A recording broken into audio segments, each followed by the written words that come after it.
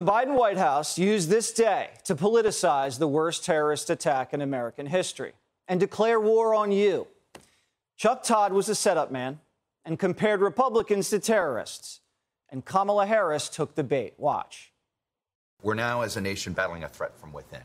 Is the threat equal or greater than what we faced after 9/11?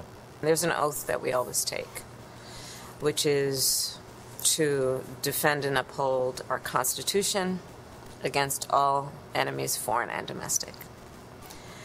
And we don't compare the two in the oath, but we know they both can exist, and we must defend against it.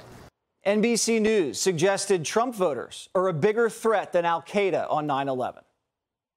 How did the Vice President of the United States respond?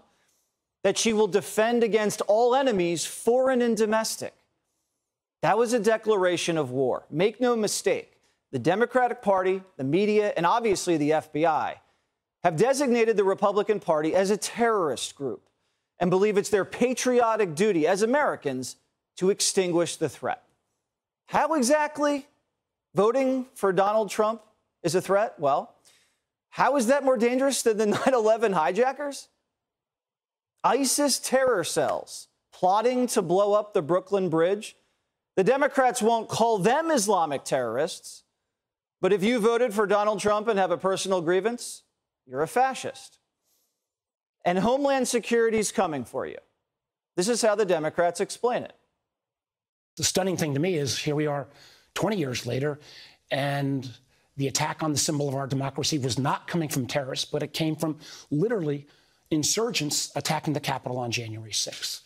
How important it is to try to deal with extremism of any kind, especially when it uses violence to try to achieve political and ideological goals. When 9/11 occurred in those years, we were very focused on the foreign terrorists. Now we are seeing an emerging threat, of course, over the last several years of the domestic violent extremist, an ideology of hate, anti-government sentiment, false narratives propagated on online platforms, even personal grievances.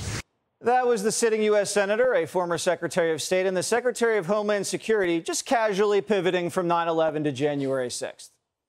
Did you guys notice how casual that was? They just said Khalid Sheikh Mohammed is Stephen Miller with a beard. I remember during the Bush years when Democrats would howl at Republicans for, quote, politicizing 9/11 because they wore a little flag pin.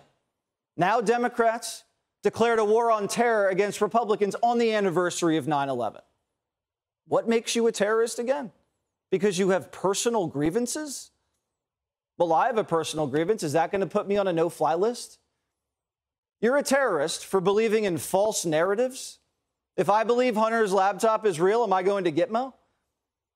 And the big guy sounds like W, except the enemy is a red hat instead of a box cutter. I will not wait on events while dangers gather. I will not stand by as peril draws closer and closer.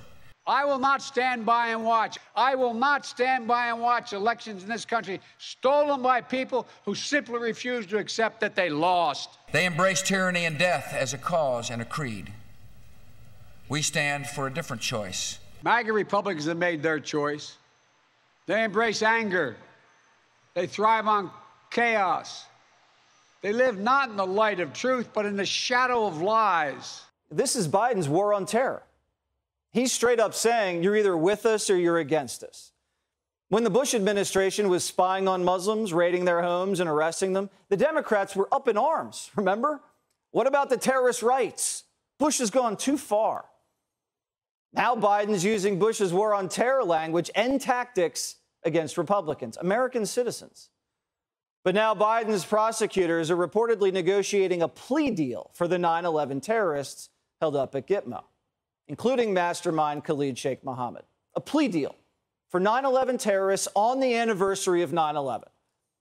The left is softer on radical Islam than they are on Republicans. Remember, Barack Obama couldn't even say the words Islamic terrorists.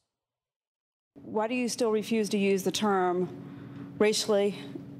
Islamic terrorist? What I have been careful about when I describe these issues is to make sure that we do not lump these murderers into the billion Muslims that exist around the world, including in this country, who are peaceful, who are responsible. I mean, they wouldn't call Benghazi a terrorist attack. ISIS terror cells plotting to blow up the Brooklyn Bridge. Democrats won't call them Islamic terrorists, but if you voted for Donald Trump and have a grievance, you're a fascist. And they're going to get you. And these journalists who were all picked last in gym are the first ones to enlist in this war. They finally found an enemy of America that they didn't want to side with. Not only are Republicans the same thing as terrorists, they're worse than terrorists. Al-Qaeda, Osama bin Laden, the Taliban, the people who wanted to do harm to our nation and to our way of life and our democracy, they got nothing on what this Republican Party is doing. I'm working hard to never say Republican Party again, because they're not a party, right? They're Sinn Féin to the IRA. They're the PLO to Hamas. They're a dime store front for a terrorist movement. They are a destructive force in American politics. They are basically a domestic terrorist cell operating within America. Their goal is to end democracy. Democrats went from saying not all Muslims are terrorists to all Republicans are terrorists. And the New York Times likes this new war, too. The New York Times calls the MAGA movement anti-American. This is the first time the New York Times has not defended something anti-American. And they're saying there's proof of it everywhere you look. Trump is leading an assault on the institutions of American self-government, and that assault implicates much of the Republican Party. The American left has been leading an assault on our institutions for decades. This party's hell-bent on packing the court, scrapping the Electoral College, defunding the police, abolishing ICE, banning free speech online, ripping away your Second Amendment, nuking the filibuster. The Democratic Party burned down cities. The summer of 2020 was much deadlier than January 6th. They tried to assassinate a Supreme Court justice. They're tearing down statues of Thomas Jefferson and renaming schools named after Abe Lincoln. What is this really about? It's about questioning the legitimacy of an election. That's what the whole thing's about. But if questioning an election makes you a terrorist, then the Democratic Party should be on the FBI's most wanted list. Because more Democrats believe that the 2016 election was stolen than Republicans believe 2020 was stolen. Guess it's democratic when Democrats make up a giant Russian collusion hoax and still cry rigged to this day. Might as well put these people on a watch list.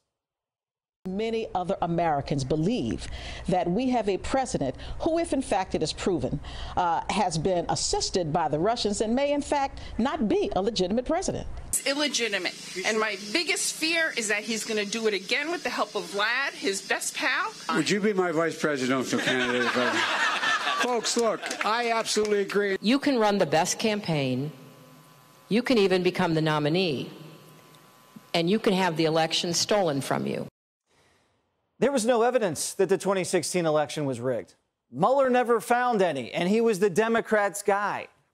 But if you point out that the FBI, the CIA, big tech, and big media conspired to drag Joe over the finish line, that's one of the narratives that make you an enemy of the state.